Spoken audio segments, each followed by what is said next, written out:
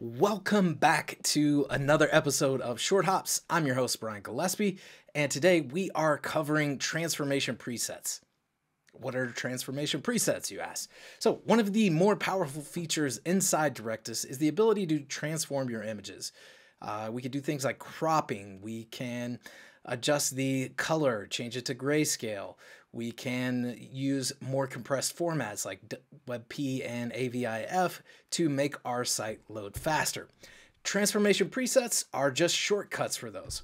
So you can standardize images and formats, sizes across your entire website or application quickly and easily. So let's take a look. I'm inside a sample project. I've got some assets here, and if I just open up this bunny, this is actually probably a hare. We could do things like this where we have our transformations, right? So I can adjust the width of this image. I can adjust the height of this image. But imagine I've got a blog page where I have cards that are all roughly the same size. That's a good use case for transformation presets. So what can I do? We're going to go into the Directus settings, to our project settings. We're going to scroll down to files and storage, and I'll zoom in even further for you here.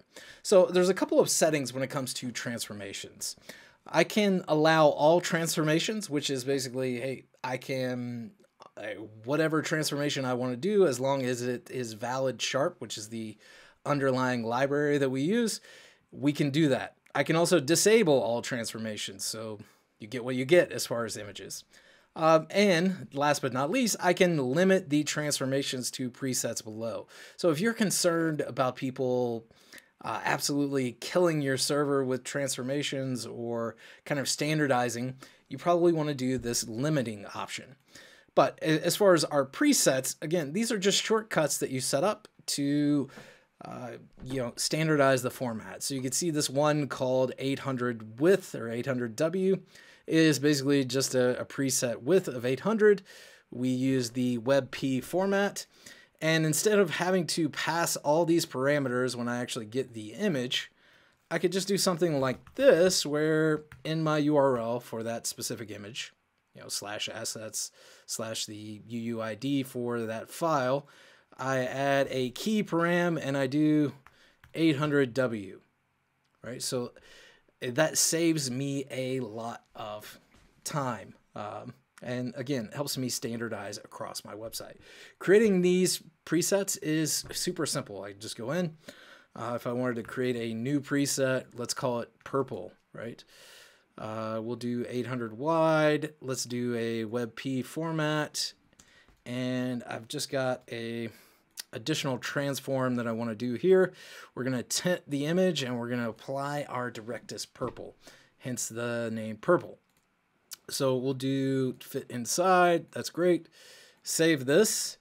And now if I go back to this specific image, all I have to do is change that key, and I now get a purple tinted hare in a field image. Looks amazing.